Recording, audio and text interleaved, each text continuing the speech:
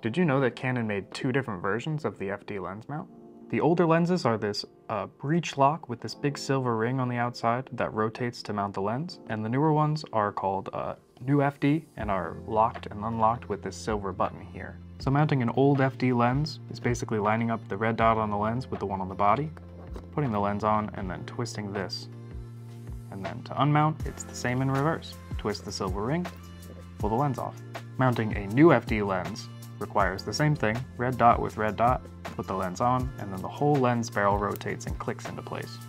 To unmount, press the silver button on the bottom here, twist the lens, pull it off.